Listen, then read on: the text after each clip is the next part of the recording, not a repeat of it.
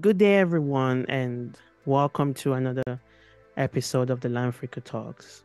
I'm your host, Chris, and for those who are new, Lanfrica Talks is a show that is focused on amplifying diverse viewpoints on AI, technology, and data. Through the Lanfrica Talks and through the various speakers that we have and the conversations we have, we try to cultivate an inclusive platform where diverse perspectives thrive. And through this, we aim to reshape the conversation to reflect a more equitable understanding of AI's impact on our world. Today, we have our esteemed guest, Brian. Brian Muhia is an independent researcher, a software engineer with more than a decade of hands-on experience, and an artist. Traditional academia wasn't his chosen path, but he found profound passion and success in his unique journey. He is the co-founder of Fahamu Incorporated, a technology company started in November 2022 with the mission to build and explain AI research assistants and AI learning assistants that are beneficial to humanity. He also works with Equiano Institute, which is an AI safety research nonprofit centered in Africa, where he is a CTO of the Causality, Interpretability, and Representation Learning Group. His main research focus is mechanistic interpretability for neural network-based systems. We're very happy to have you, Brian, and the floor is yours. Thank you. Uh, yeah, thank you for that introduction. Uh, yeah, so I'm going to walk you through this paper that I wrote in May to explain systems that uh, my team and I have been working on in uh, in the past year, and the aim of this work is to explain uh, what I guess we call question answering systems that are based on large language models and in their many different variations. So uh, there are many different types of systems that have been built or that are coming up or that are likely to be built. And we think that this kind of work explains a whole bunch of them and can help fix problems in them. Uh, yeah. So the basic fields, if you want to look this up for different kinds of aspects of this work, are factored cognition. That's the first field that I guess you would want to look up. Uh, if you want to look at something some work that's been done on this related to ours, you should check out this link, the primer from OT.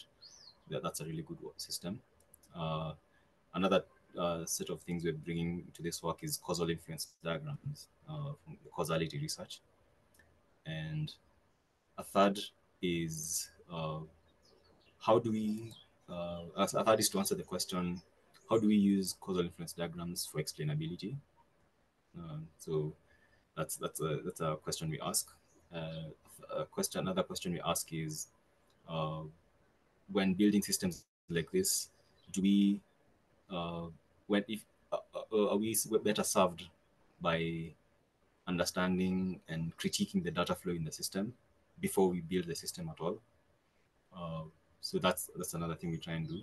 Uh, and then the final thing is to figure out how to verify that the data flow that we've designed is correct using I guess what you would call logic programming tools. So uh, the explainability work.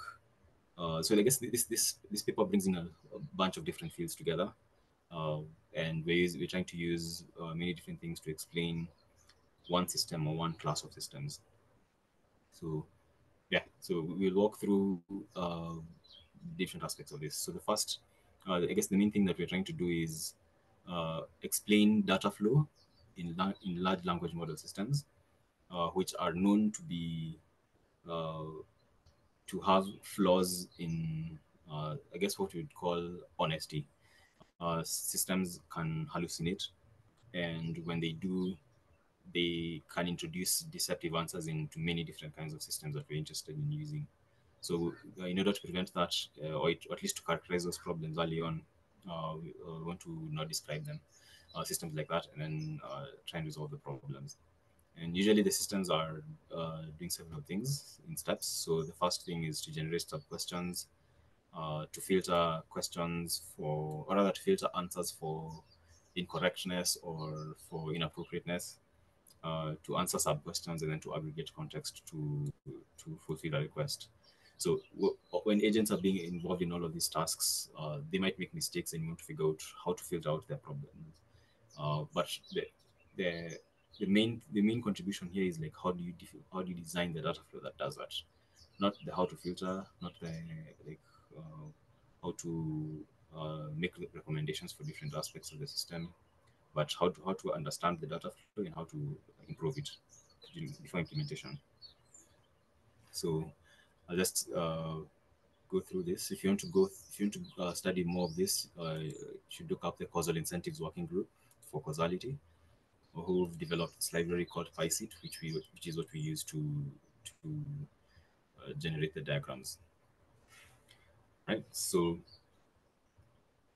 when we have this system uh, that answers questions for a user. So what happens is someone just goes to a website, can go to they go to Bard or to ChatGPT, and they ask a question, or they have an instruction that they give to the system. In the background, they have data. They've uploaded a bunch of documents, or they have given access to the system, uh, a bunch of documents and databases. So what we want is the system to answer the question. The first thing that happens when the user asks a question is the search is conducted to find paragraphs, and then those paragraphs are then sent to uh, the, the language model API, which now summarizes the data that was provided. So this whole process basically argue that is defined as a directed acyclic graph.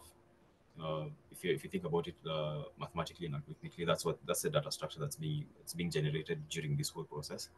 So that's what we want to explain next. So I guess a seed or causal influence diagram is a tuple uh, containing nodes and edges, or vertices and edges, and VE is a direct acyclic graph with a set of vertices and edges, and then the vertices are partitioned into decision nodes marked D and utility nodes marked U, which are represented by diamonds.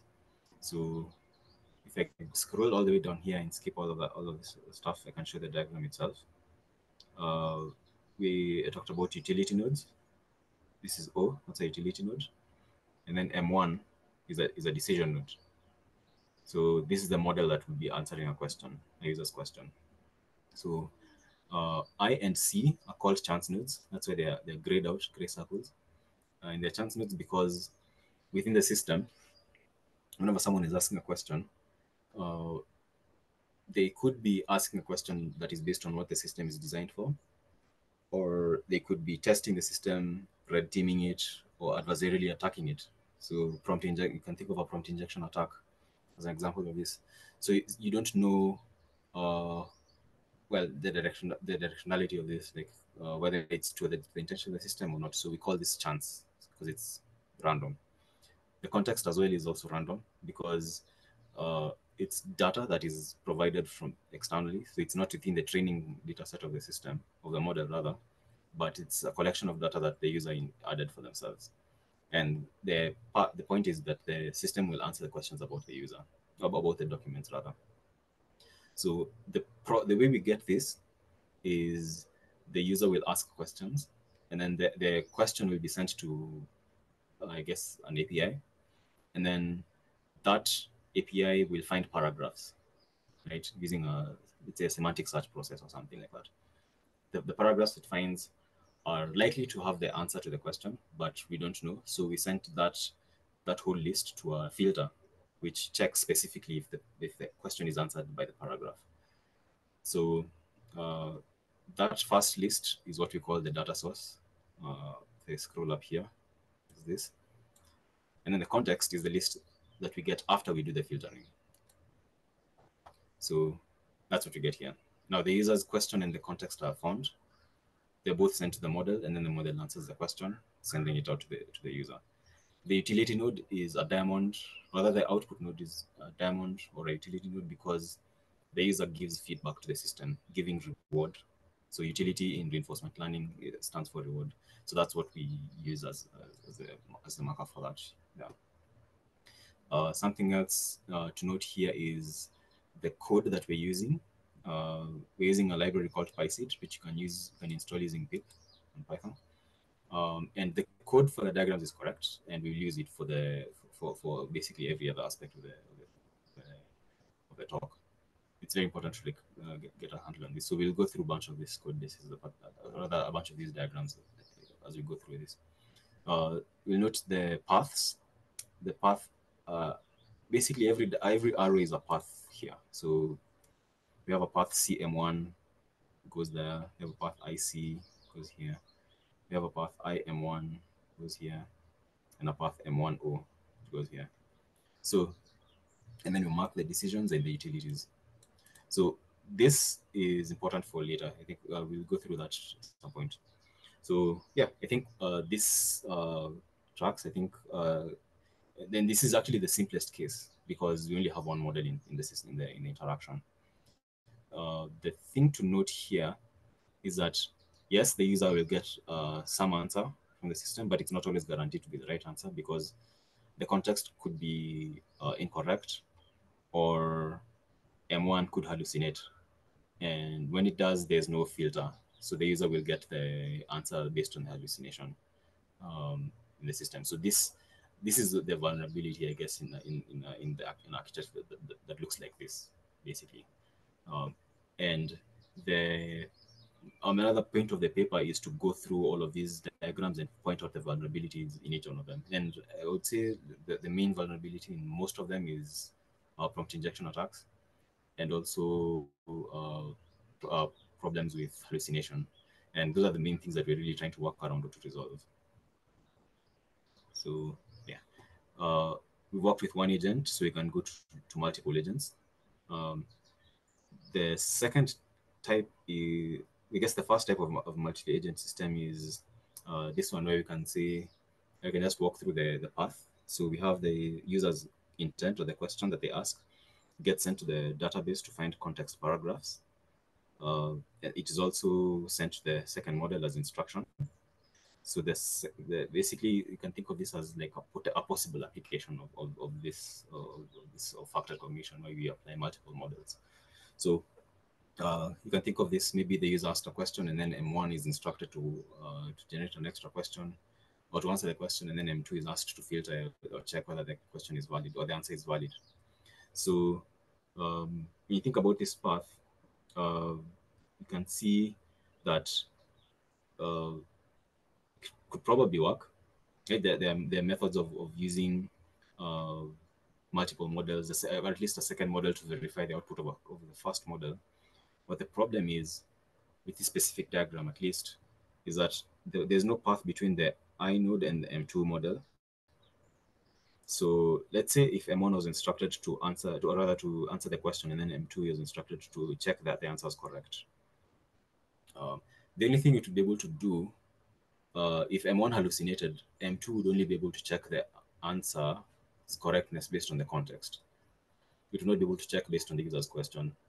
So if that was the case, and if it assumed that the answer came from the context because it was part of the instructions, even if it didn't answer the user's question, the model M2 would answer basically output its response.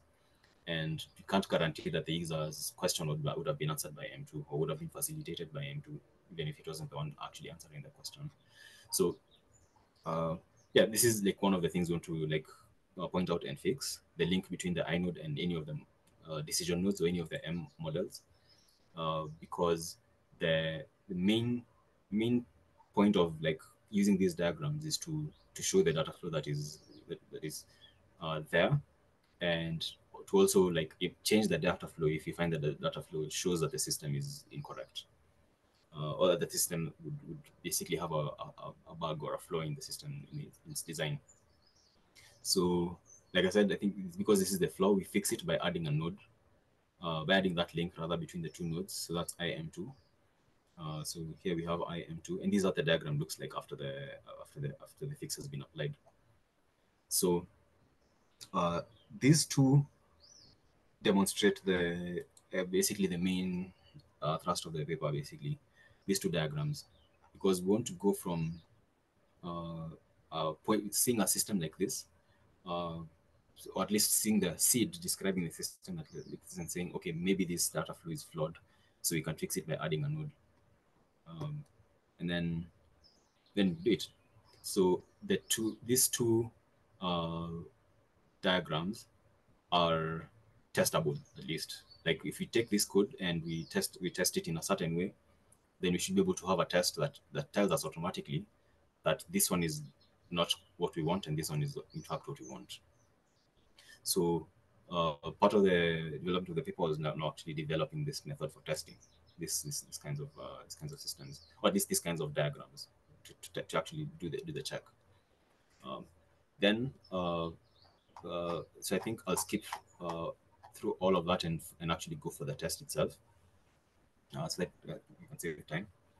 Uh, so in this uh, in this kind of check, what we want to do is argue for one type of what we basically been doing is arguing for one type of diagram over another, and the type of diagram we're trying to keep is the type which has uh, the I node linked to the M node, to any of the M nodes at all times. So if you scroll back up to this diagram again, you'll see this link, this missing link, IM2, uh, and this actually is visible. So uh, we'll now go through this in a more, I guess, in a more specific way. So that the argument I'm giving is intuitive, right? It's like saying if you have a situation like this, you would want it to you don't to check that the diagram has this link, or if it doesn't have the link, then you shouldn't actually implement the system that looks like that. Or if you shouldn't, I guess, ship it, or if you've shipped that system, you should take that, replace it with a system which has better data flow. So this intuitive argument can be turned into an actual executable program, and this is what we use answer set programming for. So this ASP, once set programming, is a nice logic programming formalism that lets us define a bunch. It lets us define very simple rules for, I guess, a sequence of observed entities, or I guess an observed list of properties that we want to care about. So for us, what do we want to care about? We want to care about uh, this rule number 3. We want to have a rule that fails if there's no direct link from the node I to any of the decision nodes. So that's the IM1 link I was talking about. And then want to make sure that there's a path from the input node I to any of the decision nodes. That there should be a path doesn't mean that there's a direct link, right? It could be a path which skips across multiple nodes, but it has to be there. And then this first rule is a generic recursive rule that just checks whether there's a path between any two nodes, and we use it for this second rule. So uh, this type of rule is called an intent consistency model. This is just a name that I coined for this because we're talking about the intent, the user's intent, and the system being consistent with or rather the system's data flow being consistent with their intent, that it actually supports the user's intent. Right. So here I can go through one of the causal inference diagrams. So this is the very first one. We use this first diagram. The code is the same. You can see these links: CM1, IC, IM1, M10, and M10, and we have M1 as a decision and O as a utility.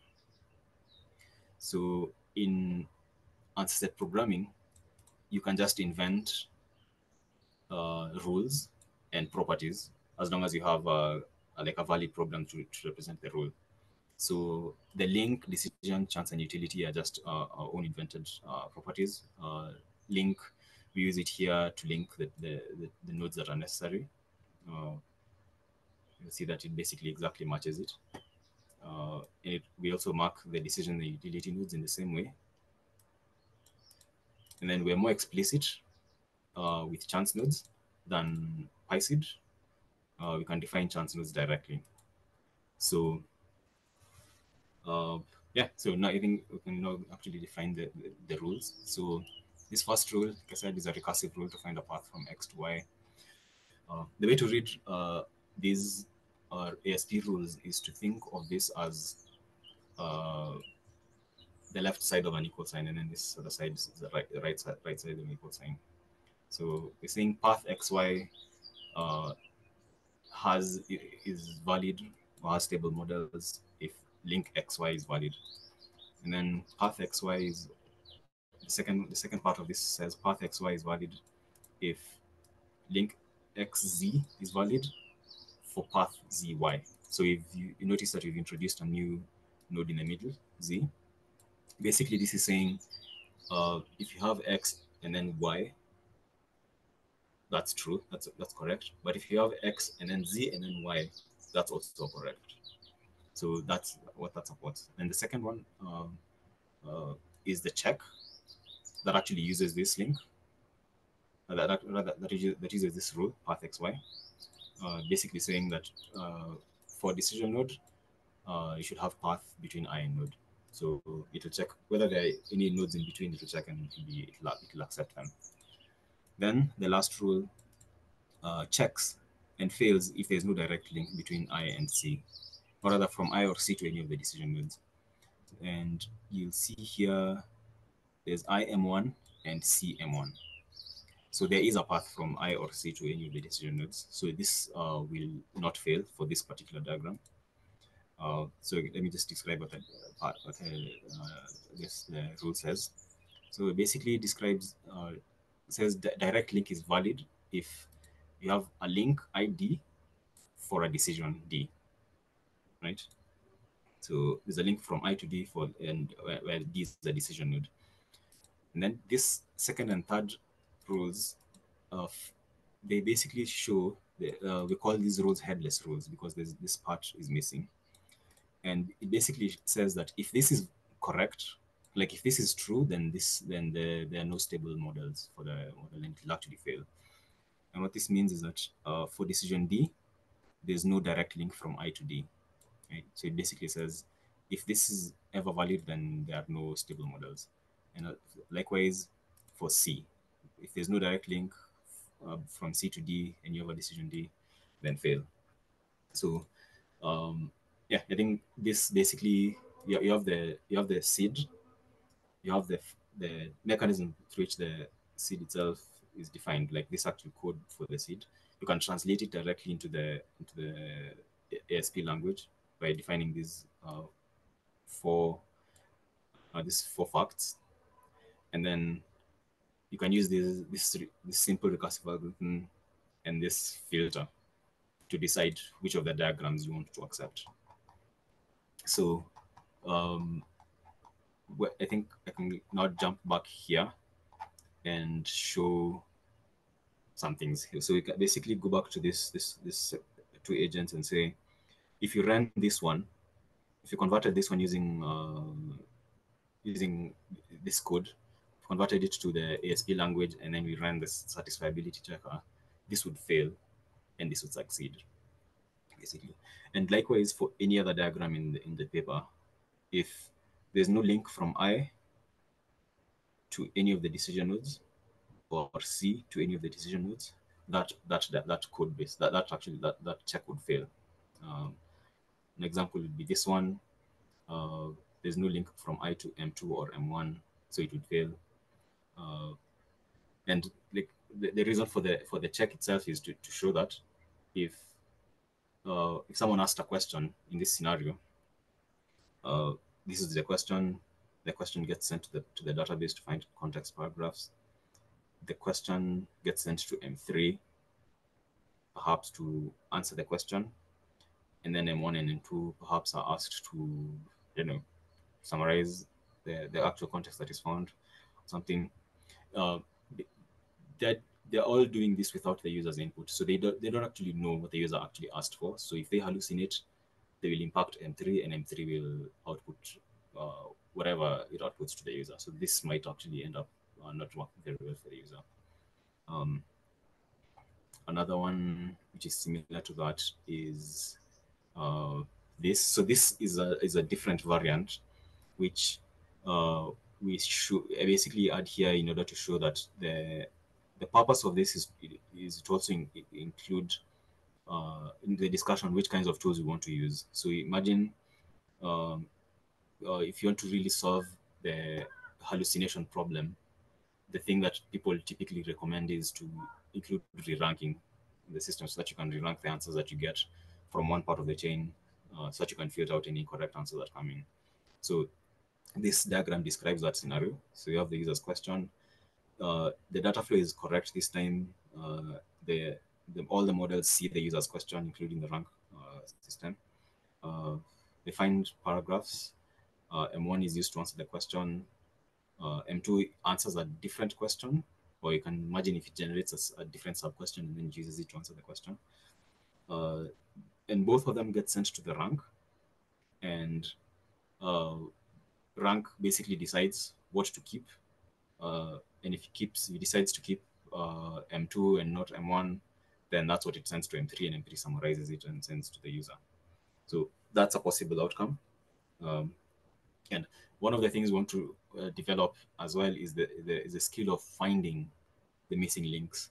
I think the thing is the thing that prompted me to develop the satisfiability checker was because of that, the difficulty of that, like visually inspecting the graph and seeing, okay, there's a missing link between the I node and one of the M nodes.